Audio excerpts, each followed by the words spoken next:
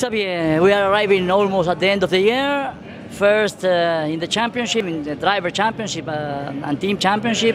What do you expect of this race? Well, this is not the end of the year. Almost. Yeah, almost. Clearly, it's to stay in the position to be able to fight for the victory at the end. So to be able to fight for both titles, clearly. Of course, leading a championship, it's nice, but it's not enough. Huh? We need to continue like this. Here it will be very different compared to the last race at Monaco because the track is very wide, so it should be easier to overtake. So for Monaco E-Prix, we prepare a lot the quali because quali was the most important thing on such track. But here I think that the race with a lot of energy management will be more important. So More than tires? Both, yes. We will manage both, as you say, tires, energy. Yes, it will be clearly the best way to find the best speed. For us, because we are leading the championship, both drivers will be in the group 1 in the quali, the morning at 8:30.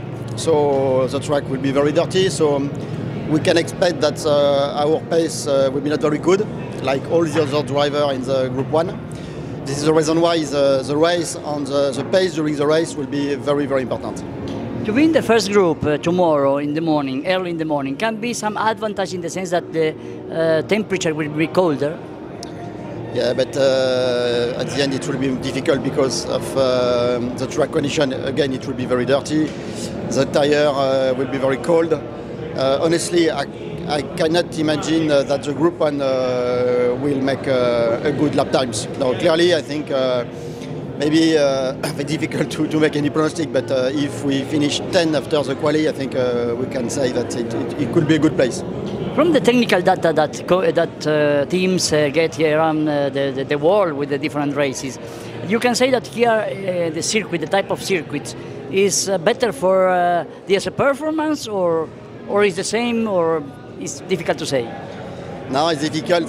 Here it's very different compared to the other track because of the component of the tarmac. So clearly it will be very hard for the tire. So you need to find the best way. Shall I use a lot my tires or not a lot energy, or it's opposite, a lot of energy but not the tires? Because at the end of the race you can have a big gap between both strategy. So we need to manage it properly and find the best way to have the good pace during all the race. Thank you very much, Xavier, and good luck. Thank you very much.